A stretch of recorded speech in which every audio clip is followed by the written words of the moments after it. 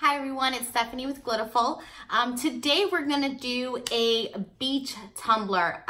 With summer approaching, it is an awesome cup to have poolside, beachside. So we're gonna do them. The colors that we're gonna use are all Glitterful.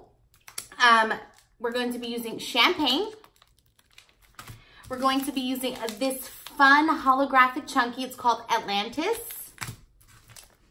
Another holographic blue is called Blue Moon. It's my absolute favorite. As you can see, I've used it a lot. You're going to need Tim Holtz Mixative, a white alcohol ink. I've heard India inks are really good too. It just has to be white. This is gonna kind of create like the little foamish white waves. So you're gonna need that. I have my little makeshift shakers ready for my glitters. Epoxy ready. I have 40 mLs total, but I'm also going to be doing other cups after this tutorial, so that's why I have a lot mixed up, but you don't need a ton, just normal. What I'm going to be using is a wine glass, so it's not going to be your typical tumbler. Same method, I'm just using a wine glass. And I have already prepped my cup. It is spray painted with flat white Krylon spray paint. All right, so let's get to it. So your first step is going to be placing your epoxy down so that you have epoxy already churning once you put down your glitters, okay? And I'm using a silicone brush to place the epoxy on the cup. This way I just save my glove. I love these brushes. They're so easy to use. It does the same thing as if you were gonna use your finger. Like I said, I'm all about reduce, reuse, recycle. So if I can save my glove, that makes me happy.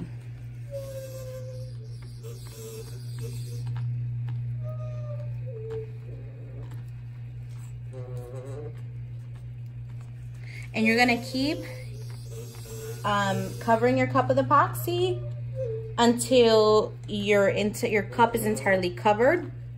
You want quite a good amount so that your glitters can shift and move a little bit. It's not entirely like an ombre kind of shift, but you still want them to semi-blend a little bit together so that it looks like the beachfront, you know, when you have the sand and the water coming together. And obviously the blue moon's going to be the darker part of the ocean.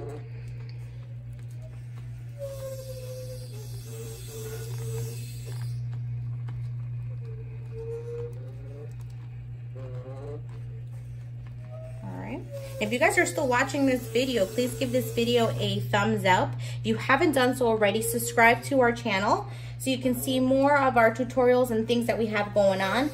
We do showcase a lot of our glitter that we have on our shop on here too, so you guys can be the first to see the new glitter options that we're getting.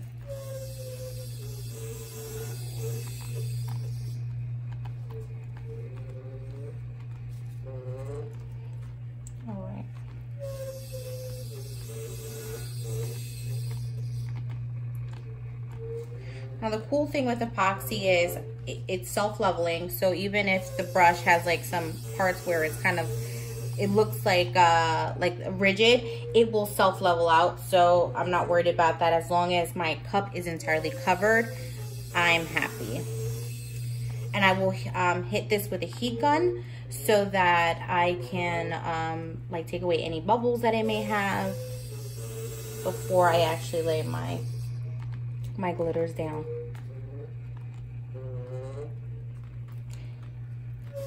And I have a silicone mat underneath so it can catch the epoxy, anything that drips, because I tend to be messy with my epoxy. And it'll come right off as soon as it dries, so it's pretty awesome. And I got quite a few of them around. Same thing with my silicone brush. The tip is silicone, so it just comes right off once it's dry.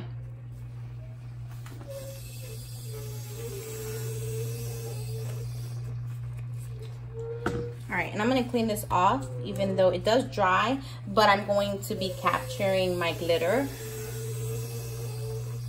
in a little piece of paper so that I can reuse my glitters. Like anything that I can save, I save. And I can just take the entire silicone mat, but since I'm shifting it around, I like to clean it off. I don't know. I like to save everything.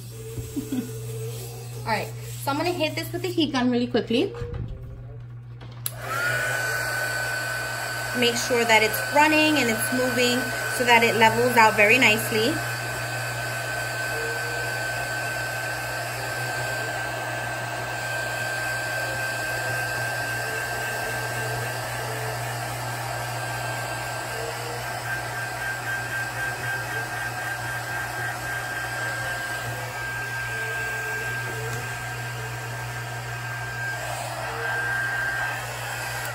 Okay, so I'm actually going to start off with my gold color with champagne. And the reason why I'm doing it, I'm gonna start from the bottom up.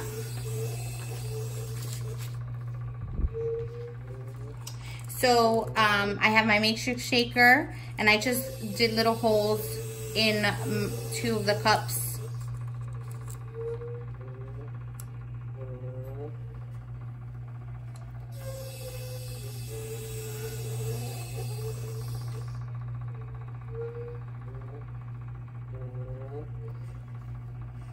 I'm in love with this color.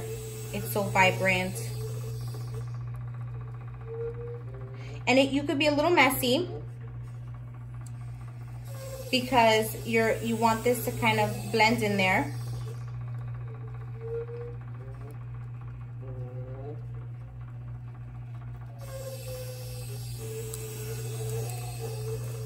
Okay, so now I'm gonna move into Atlantis. And Atlantis, this is a chunky. I'm not using a double cup. I'm just going to go ahead and start laying this down. Oops.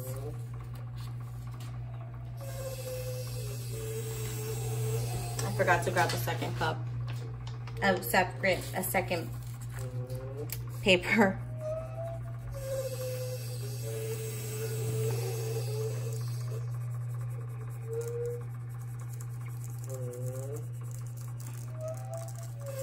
And I just love that.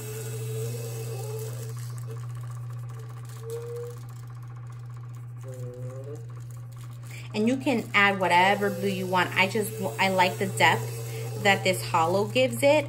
So that's why I chose Atlantis for this.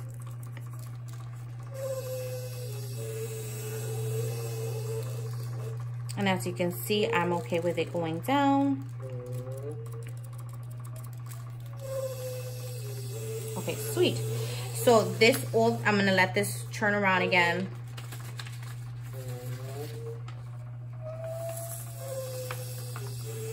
Transfer that over. Get my next piece of paper, or however you like to catch your glitter. And I'm gonna go ahead and grab Blue Moon. And I'm gonna do the same thing. And like I said, I'm okay that it's blending because you want this to blend. It's supposed to blend. It's supposed to be the ocean. Think about the depths of the ocean and how it looks when you're at the beach.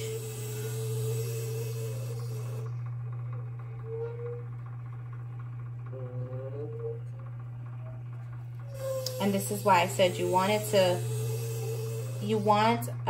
to kind of ride up and ride down a little bit. Just think of the water and the rise and fall of the water.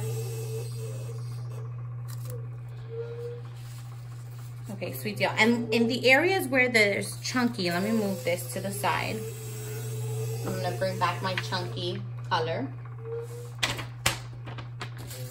And in the areas where your chunky lifted, you're just gonna pat that down so that no chunkies are sticking up, and it makes it hard when you're doing a second layer of epoxy, and you don't want any of those jagged edges. So you just pat, nicely pat. And if they fall, great. Most of the time they won't fall, they'll just lay flat. And that's what you want. You want to help it lay flat. Okay. And if you find that there's areas where you just want to add more to it, like I just want to add a little bit more gold, I'm going to go ahead and grab my gold.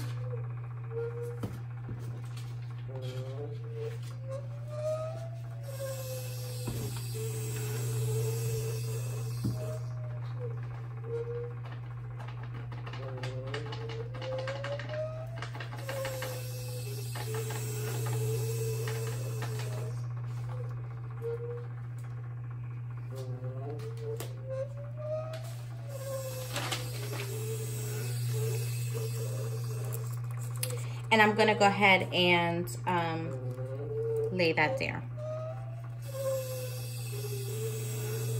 Start laying that back down.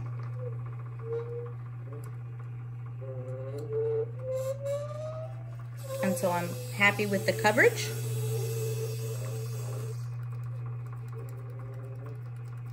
And I got some gold up there. I'm okay with that. Nothing that a decal can't fix. And I got a chunky in there that is trying to stick up.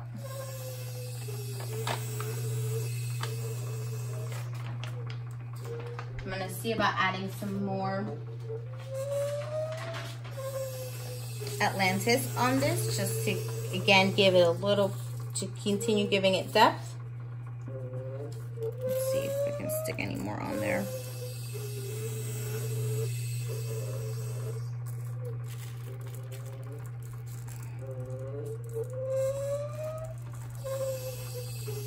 Stick where I can. And I know you guys are probably watching going, oh, well, this doesn't kind of look like a beach cup. But just wait, this is a two-part process. So you have to lay your glitters down in this method first. And then once this dries, you're going to add a second layer of epoxy.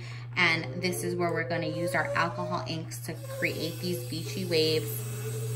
So stay tuned, okay? So we're going to let this dry. And we'll be back once this is dry to do our second part. All right, so I have let my cup sit overnight. It is fully dry. So the next step to get these beachy waves is we're going to use our mixative. Our Snow Cap Mixative by Tim Holtz. Snow Cap is the name of the color. We're gonna shake this up really well. Anytime that you're using alcohol inks, you wanna make sure that you're mixing it up. I have my heating tool nearby because this is going to help us move the alcohol ink once we place the epoxy. I've stirred up some epoxy. And I'm gonna go ahead and start placing that on there. I'll be using my silicone brush for help to lay this on. I love this thing. I can't tell you guys enough how much I love this. The brush is just so easy to use. And we also have these available on our site as well if you guys are interested.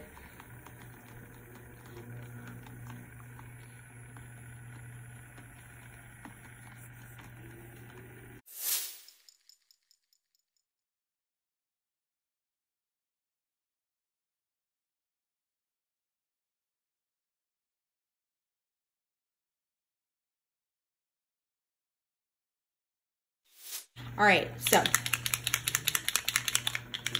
the fun part. I call this the fun part. You don't have to use a lot with the alcohol ink. All you're going to do, and be careful because these things run very quickly. So a dot. And I'm gonna let that come back around. I'm gonna get my heat gun.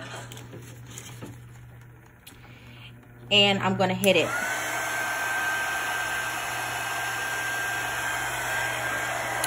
I'm gonna stop and I'm gonna give other places some more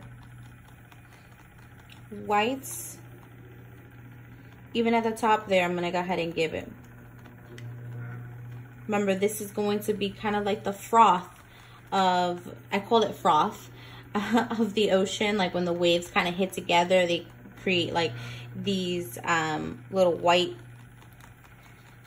things. So our job is to make it look more realistic. So this is why you need a heating tool, because you're gonna push the ink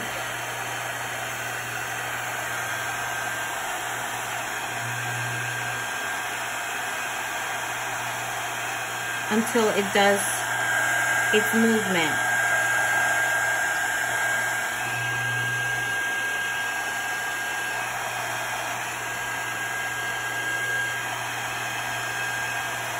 And you will see it started to move.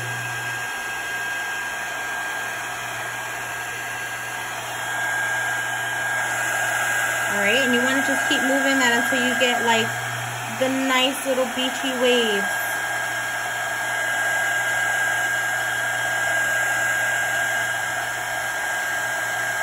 I can already tell right there, if you guys notice, there is, I'm going to show you, I'm going to let it go back around.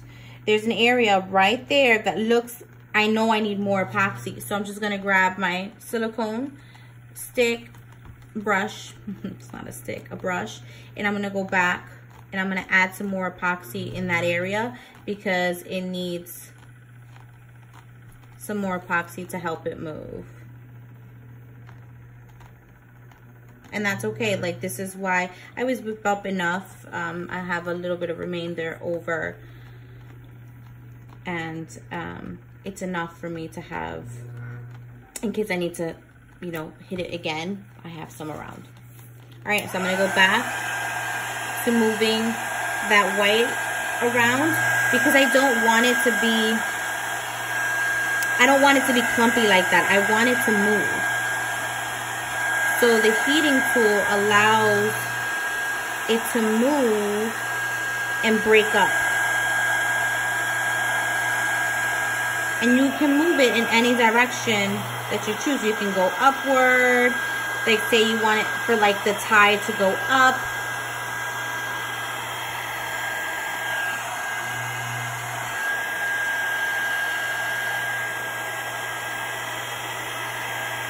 How awesome is that? See, and you guide it. You feel like you want to add more to, you know, any portion, just add another drop. You didn't need a lot. But that is how you can do a beach tumbler, guys, and it's very easy. Like I said, if you want it to be a little less white in certain areas, just keep hitting it with the heating tool. If you feel like, hey, you know what, it's not running as much, add a little bit more epoxy to it. Adding more epoxy to it will not hurt it as long as you're not whipping up a different batch. You want to use the same batch that you had. So for instance, if, let's just say you wanted to move that, let's just say this, I'm gonna just add in some places where it's a little more clumpy, and I'm just, at this point, I'm not using my brush, I'm just laying it on there because I don't want my brush to move the design. I want the epoxy to move the design. So I've added more epoxy to it. And I'm gonna grab my heating tool and I'm gonna let it do its thing. Here's the thing. This is not how it's entirely gonna look by the time it's done spinning.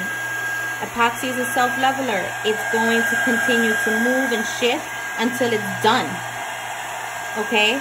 So with you adding more epoxy to it, all you're allowing it to do is to keep running. So if you are happy with your design, keep in mind adding more epoxy to it will alter the way you liked how it looked. Okay? So you want to make sure that, okay, am I being too hard on myself? Should I leave it be at the moment? Am I okay with how it looks? Because if you alter it, it will change. I'm really loving how this cup came out, so I'm not going to add any more to it. I think it has the right amount of white into it, where we're giving it that really beachy look. So once you let this spin, depending on if your cup is coarse or not, you'll give it another coat of epoxy just to kind of level it all out. If it is level, then you don't need to do anything else but slap a decal and epoxy over it. Please go ahead, and if you've liked this video, give this video a thumbs up. Subscribe to our channel. If you follow this tutorial, I would love to see your creation. So please join us on Glitterful Glitter Fanatics on Facebook. It's our Facebook group, and I'd love to see what you've made. Thank you so much for joining me, Stephanie, again from Glitterful. You all have a glitterful day. Bye.